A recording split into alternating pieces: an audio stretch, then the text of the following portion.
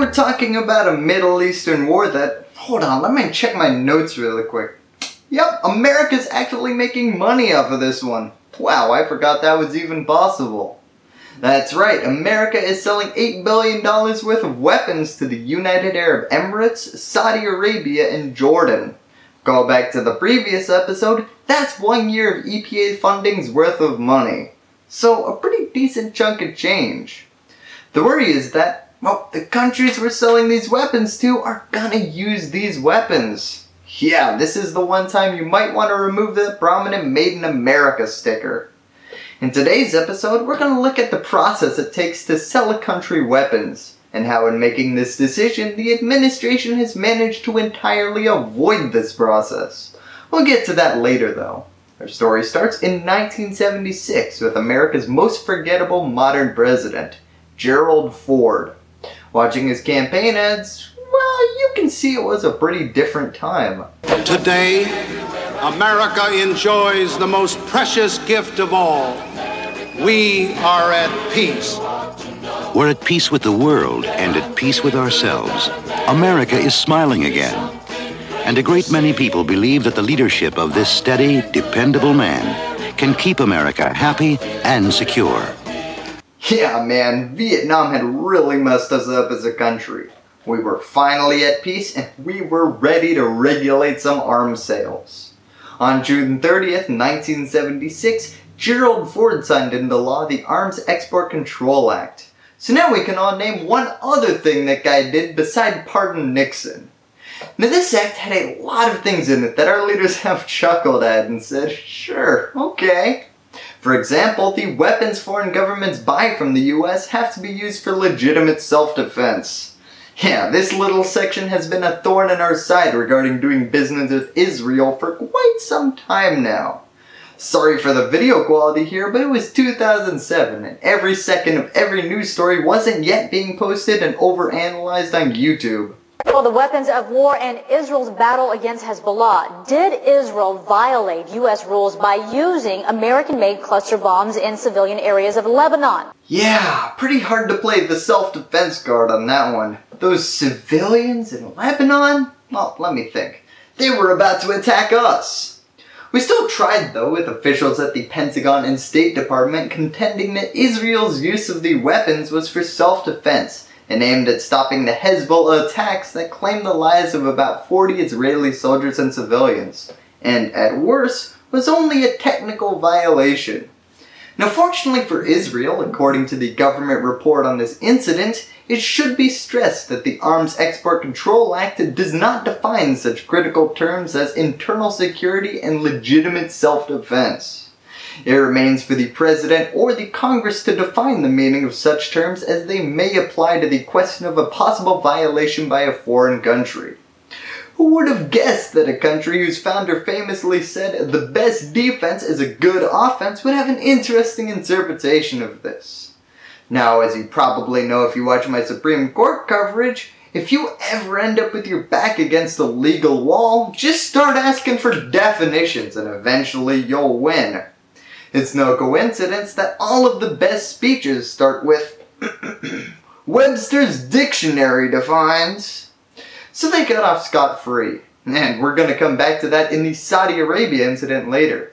But first, if you're like me, on the other potential violation of the Arms Export Control Act, well, you're probably thinking, oh, I don't know, that one crazy time in the 80s when America sold guns to Iran to finance guerrilla fighters in Nicaragua. Boy, did that statement not age well. What a wild time.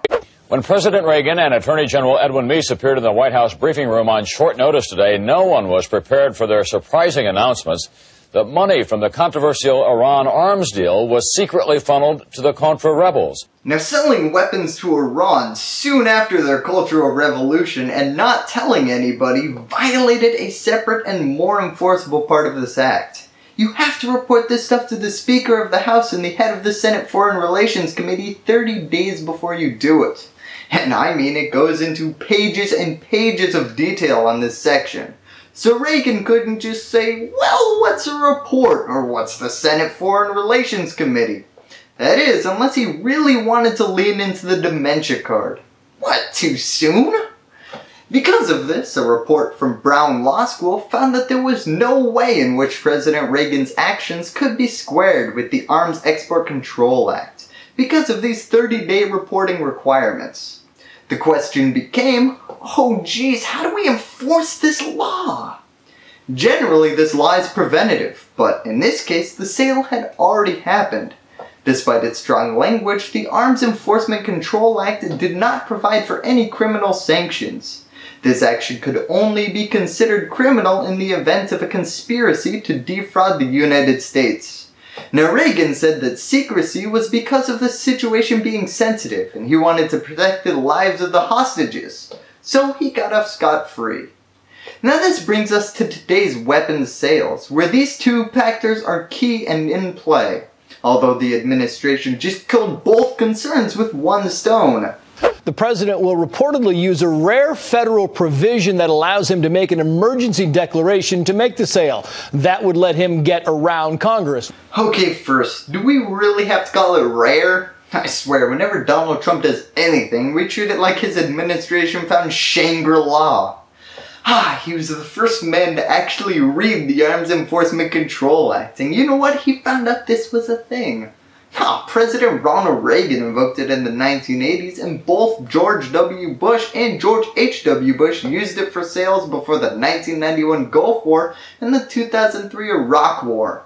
And no, this actually wasn't something Reagan invoked to sell weapons to Iran. Instead, and this is true, he used that provision to send Stinger missiles to Saudi Arabia to deter Iranian threats to its oil infrastructure. Man, this is why the Middle East hates us. We have to sell weapons to the Iranians. Oh God, Iran's using our weapons to threaten Saudi Arabia. Sounds like an emergency to me. Let's get them even bigger guns. Also, great to see we're following in the footsteps of Gulf War I and the Iraq War. Hey Iran, hope you're feeling okay over there. This emergency declaration is used so sparingly because Congress generally approves arms sales like they're an alt-right booth at a gun show. Generally also, we go the Obama route of refusing to sell weapons to Egypt or Bahrain. Everyone pats themselves on the back, and then we sell the weapons a year or two down the line. Now the first question people are raising is, I can follow stretching the definition of internal security and legitimate self-defense only so far. Helping a foreign country fight a proxy war in a different foreign country, well, that feels a bit like offense. Fortunately for this administration, in what was originally a criticism of this arms sale until a few days ago when it became a defense of it, I guess, a former defense advisor was quoted as saying, when a country uses U.S. origin weapons for other than legitimate self-defense purposes, the administration must suspend further sales unless it issues a certification to Congress that there's an overwhelming national security need. To which I'm assuming the administration presumably responded, well, okay, we can do that. Seriously, how can you say, well, you definitely can't do that thing you want to do unless you follow one very simple step that you easily could do? Put him in his place. The other point is, Trump bypassed Congress by declaring an emergency over rising tensions with Iran. Lawmakers have been blocking weapons sales to Saudi Arabia and the UAE for months. Yeah, Congress was blocking these arms sales. And this is where things get interesting. Because I spent an amount of time I'm not proud of trying to figure out where, between all these reporting requirements, was Congress given the right to block an arms sale. Every news source just kinda said, you know, they can block it, trust us. It turns out that these blocks are just Congress passing laws. Under current law, Congress must overcome two fundamental obstacles to block or nullify a presidential sale of military equipment. First, it must pass legislation expressing its will on the sale, and second, it must be capable of overriding a presumptive presidential veto of such legislation. So finally, in 2019, we have found a piece of gun control legislation capable of passing through Congress. As we established with Reagan's scandal, Congress has to be notified 30 days prior to the wrap-up of a successful arms transaction. Unless you don't want to tell them. so they can use those 30 days to work on some laws that could amend and remove parts of these sales. Take, for example, the House has just passed a bill which will fund a barrier at the southern border and avoid another government shutdown ahead of Friday's funding deadline. The bill includes more than $1.3 billion for 55 miles of fencing along the border. I know, sounds super relevant, right? What that bill also included, in a subsection that we were all way too distracted to look at, was a bunch of arms control stuff that is way too complicated to get into. Yeah, all that sort of just Trojan horsed its way into becoming law. This is the act Trump signed to reopen the government, and the act that is preventing these sales of weapons and training to these Gulf countries. Congress is free to pass legislation to block or mollify an arms sale up to any time before the point of delivery of the items involved. So that clock is ticking down, but things are yet to be delivered. Unfortunately for Congress, well, the bill also provides a check on their power, as all of the news sources have pointed out multiple times. I'll just go to the next step and quote the Arms Export Control Act itself.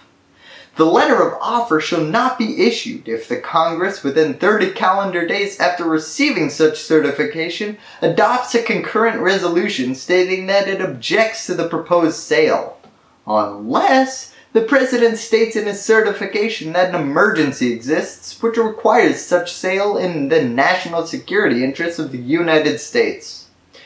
Basically, Congress has final say unless there's an emergency, in which case you don't have to get approval from the slowest and least liked branch of the US government. Makes sense on paper. Churchill, the Nazis are invading and you need weapons? Well, we have to debate this for 30 days, and the senator from Iowa is making a pretty good point for why we shouldn't be getting involved. Of course, in this case, he said the administration formally informed Congress that it is invoking an obscure provision of the Arms Export Control Act, but didn't adequately explain why it was doing so. Menendez added that the administration described years of malign Iranian behavior, but failed to identify what actually constitutes an emergency today. There we are with calling it obscure again, like Donald Trump is some sort of legislative hipster or something. The laws you use are too mainstream. I like throwbacks to the 80s and 90s. Of course, the accusation being levied against the Trump administration right now is fake emergency. You're just using this to sell guns. But earlier in this episode, I said that if you ever have your back up against a legal wall, just start asking for definitions and you'll eventually win. Same logic applies here, because emergency was never defined. Somebody please buy the guys on Capitol Hill a dictionary already. Because of this, it's hard to look at the Middle East right now and confidently say, well, that's not an emergency. I mean, Pompeo was super vague in his statement, but as we talked about recently, Iran's currently threatening to restart their nuclear program, which, yeah, you can put most of the blame on us for that one.